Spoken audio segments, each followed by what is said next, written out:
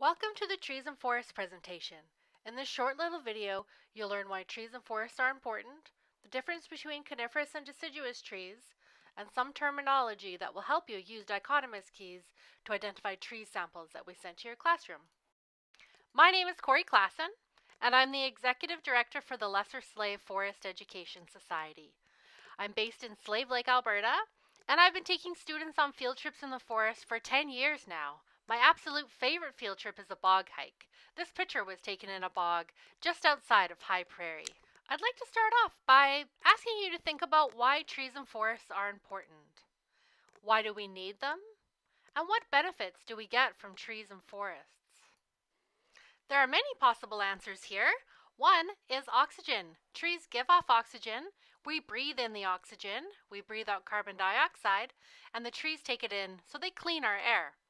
Also, young, healthy forests absorb and store carbon dioxide, and this helps to combat climate change. The forest is also a place for animals to live. It provides vital habitat. Trees hold the soil in place, and roots help stop erosion from wind and rain. There's also biodiversity, so a huge variety of plants and trees grow in the forest. There's so much biodiversity. Bio means life, and diversity means variety. Therefore, biodiversity means the variety and complexity of all living things and the way they interact within a forest.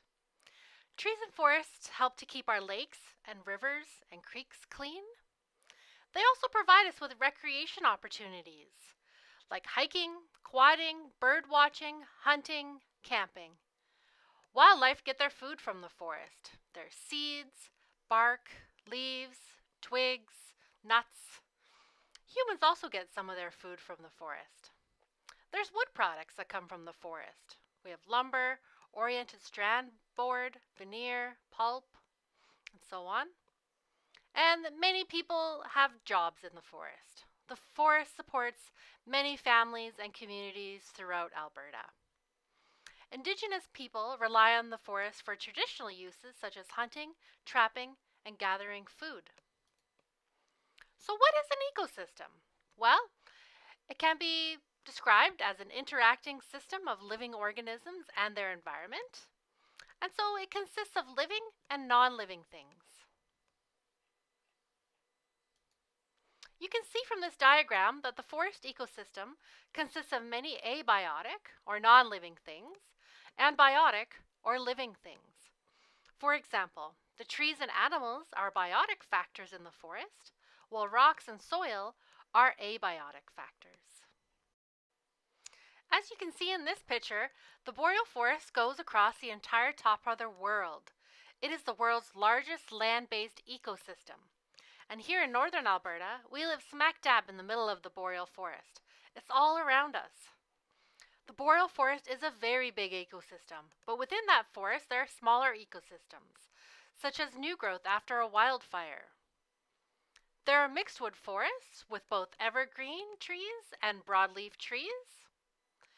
We also have climax forests, which are considered very old forests. In Alberta, that means they're over 150 years old. Different plants grow in different ecosystems depending on the soil, temperature, the climate, and the length of the growing season. Pine trees are best adapted to grow in a sandy soil. Black spruce trees are best adapted to grow in wet peat moss. Cattails grow on the edges of ponds and marshes. And plants that grow on a mountaintop are not the same type of plants that grow beside of a lakeshore. Knowledge of the types of trees and plants will indicate what kind of wildlife live in the area, the type of soil, and can help us manage a forest for all uses. In Alberta's boreal forest, there are 9 different kinds of trees that grow. We have 3 deciduous and 6 coniferous. The 3 deciduous trees are trembling aspen, balsam poplar, and paper birch. Well, what is a deciduous tree? They have broad leaves. The leaves change color and drop off each fall. They produce flowers or catkins, and seeds are found in fruits or nuts. And one way to remember this is a deciduous tree decides to lose their leaves.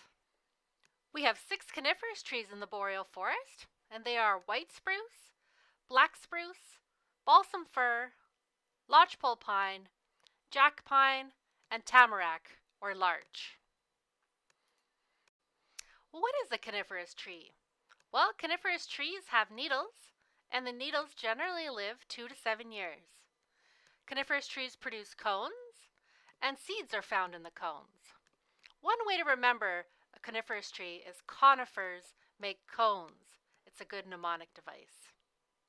We have a special tree in Alberta. It's called the larch or tamarack, and it's a coniferous tree, but it acts like a deciduous tree. It has needles and cones, so it's classified as a conifer. However, it drops its needles every year like a deciduous tree. The Guide to Common Native Trees and Shrubs of Alberta is a great book to use to identify trees. But you do need to know certain terms so you can use the book properly. So we'll go over those terms now. They're going to be leaf arrangement, leaf type, and leaf margins. We're going to start off by looking at leaf arrangement. In the boreal forest, the most common ways leaves can be arranged on a tree or shrub are in 2 different ways: opposite from each other or arranged alternately along the branch. Our trees do not have whorled leaves, but many plants with whorled leaves are all around us in the boreal forest. Then we have leaf type. The broad leaves we're concerned with are either simple or compound. With a simple leaf, there's only one leaf stem per petiole, and a compound leaf will have several leaflets coming off the petiole. Note how the general outline of the compound leaf looks like a simple leaf. Also, the leaflets do not have a stem. For trees with needles, they can be attached singly, individually off the branch, or bound together in bundles. If they're bound together in bundles, they are what's classified as sheathed. And then when we're looking at broadleaf trees, a variety of leaf margins can be found. For example, a leaf can have fine, curved teeth, large, coarse teeth, or it could have a smooth margin. Next, we'll work together using dichotomous keys to identify plant samples. For this part, we'll join your class virtually and work through the tree and plant samples online together. Thank you so much for watching our video. We hope you've enjoyed it, and we look forward to seeing you soon.